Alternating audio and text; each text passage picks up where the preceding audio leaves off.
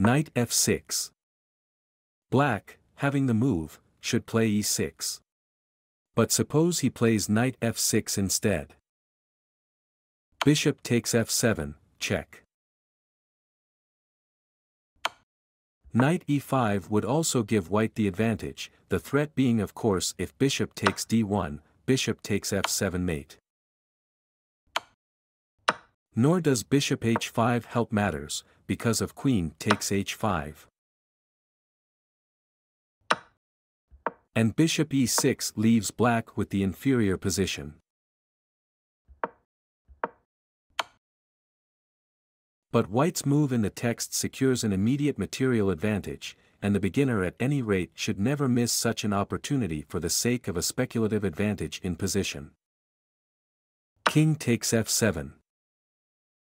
Knight e5, check. King e8. Knight takes g4.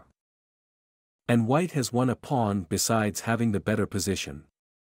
There are a good many other traps, in fact, there is a book written on traps on the chessboard, but the type given above is the most common of all.